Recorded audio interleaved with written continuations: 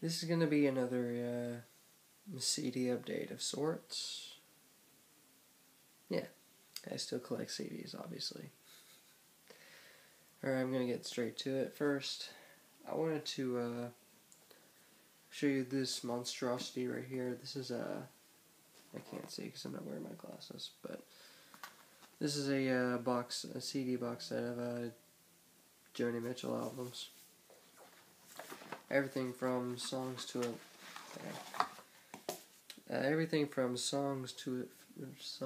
sequel to Mingus. Joni Mitchell, if you're not familiar, is a singer-songwriter, really beautiful vocalist.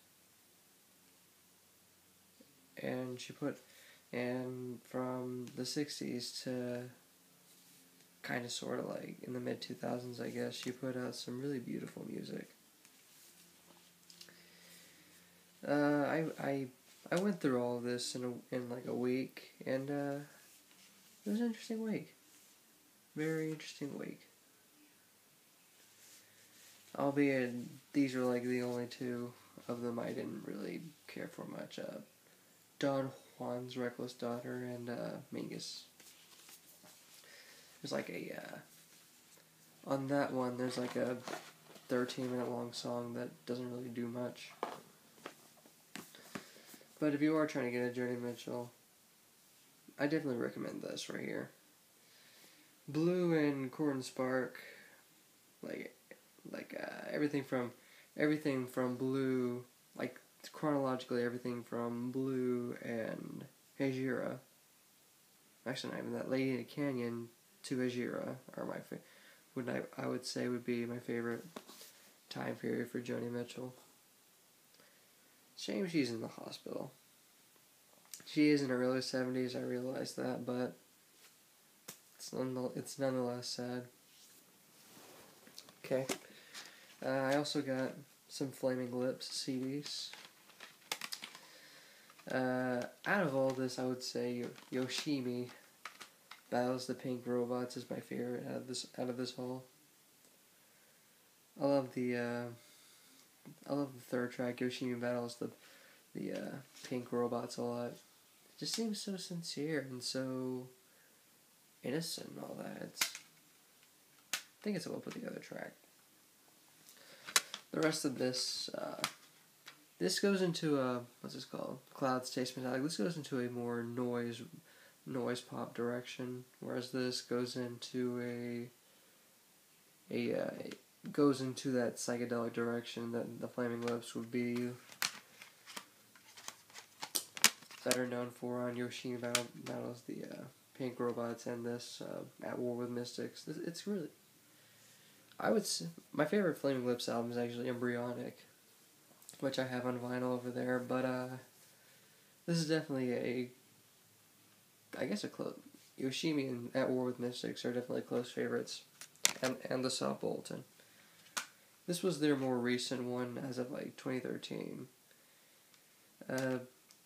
The experimentation with dark ambient was interesting, but it didn't go as well as I hoped it would.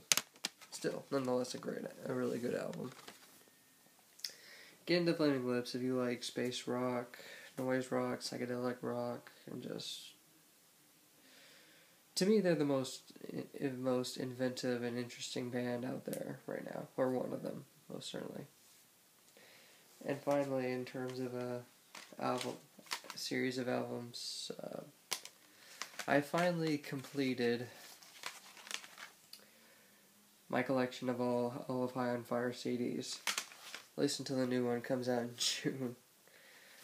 High on Fire, if you're not familiar with them, they're a stoner sludge metal album. This is their debut right here, Art of Self-Defense.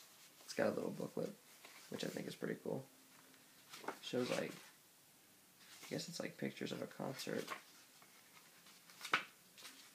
I guess, I don't know. But after that it's this, Surrounded by Thieves, which was an improvement. And I think this is where they finally found their sound. Blessed Black Wings.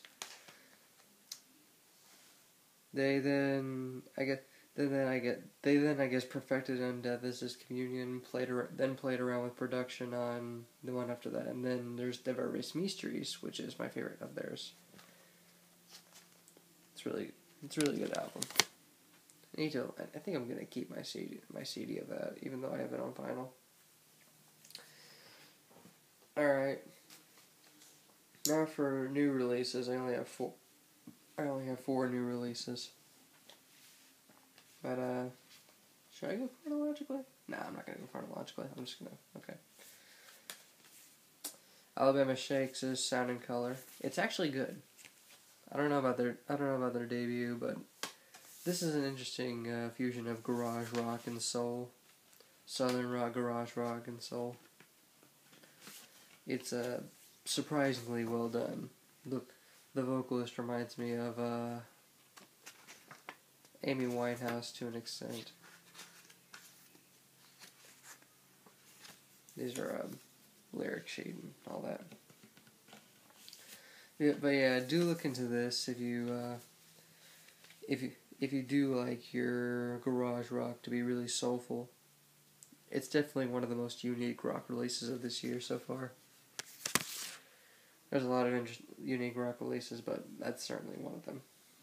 It's a unique rock release, in my opinion. Courtney Barnett's Sometimes I Sit and sometimes I sit and think, and sometimes I just sit. Courtney Barnett, for sure, a very creative lyricist and really good performer in terms of guitar. Her vocals are very, I'd say stream of conscious type. Especially on songs like Pedestrian at Best. I need to look into her double EP. A lot of people like that more than this, but this is certainly an interesting debut album for someone you need to pay attention to in terms of the Australian rock scene. That and obviously Tame Impala, but that's a given. Alright. I got the Prodigy's new album, The Day Is My Enemy. The Prodigy. They're some kind of experimental band. I've heard them described as big beat and rave music. I don't know if I'm gonna like this one more than their other stuff once I start digging into their other stuff, but this is certainly a highlight for the year in terms of electronic music and rave music. I don't know if that's if rave is coming back or anything, but this is certainly an interesting release for that. At least to me, anyway. And finally, in terms of new releases, Death Grips is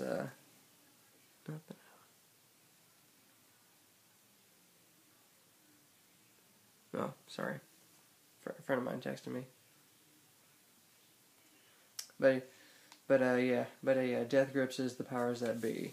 Yeah, it finally dropped after so much hype as of a year ago. Surrounded it. It's a double album. You got Niggas on the Moon and Jenny Death, and for some reason the artwork for Jenny Death is not there. I guess something happened with the packaging.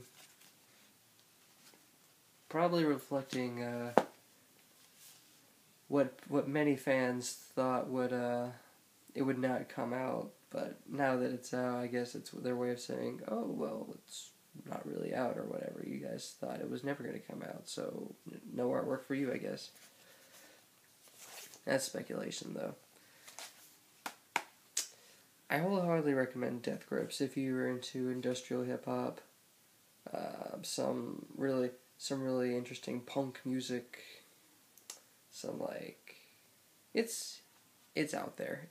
This especially, it's out there.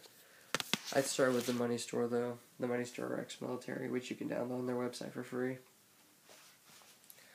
Now for some general releases. Tupac's All Eyes on Me. I got the chance to like listen to this in its entirety yesterday, since I never had time to do so to begin with. Seeing it's like a 2.5 hour long hip hop double album, and I was pleased with it. There's like some emotional tracks, some tracks that are just about, you know, sex and stuff, tracks about being in the game and all that. Tupac was certainly a character, and it's a shame he's dead. He was certainly doing some really interesting things with the genre in terms of production and flow. He was a lot of charisma that we're probably not going to see for a while, except for the new Kendrick Lamar album, but it's still not Tupac. Yeah, more Tom Waits, yay! Got more Tom Waits. This is Blood Money, the album that came after Blood Mule Variations. I think something else came out simultaneously. Oh yeah, the lyrics, that's cool. I think another album of his came out like simultaneously. I think it's called Alice, that I need to look into at some point. I want to get all of Tom Waits on CD. That's gonna be my goal one day, to get every single Tom Waits studio album on CD. And I'm on the right track. I can't remember how many I have right now. Might want to keep Mule Variations, even though I got it on vinyl, but I don't know. I'll make that decision whenever I make that decision. And finally, Sigur's untitled album. Some people call it the Bracket album. Comes out of a shrink sleeve. It's doesn't really have anything on it. It's like 8 tracks long. It goes on 70 minutes, but there are no official title. There's no official title for this album. No official titles for any of the tracks on the album, and there's no actual lyrics to the album at all. It's all sung in this made-up gibberish language, Volenskir. I think if I'm pronouncing that right. Yeah, it's really interesting. Really interesting stuff if you're looking to get into post-rock, ambient music. It's pretty beautiful. Their frontman Jóni is probably one of the most important musicians to ever come out of Iceland. The most important, in my opinion, obviously being, Björk. Okay, that's all my CDs I'm able to show you right now. I will do another CD update or a vinyl update whenever I get the opportunity to.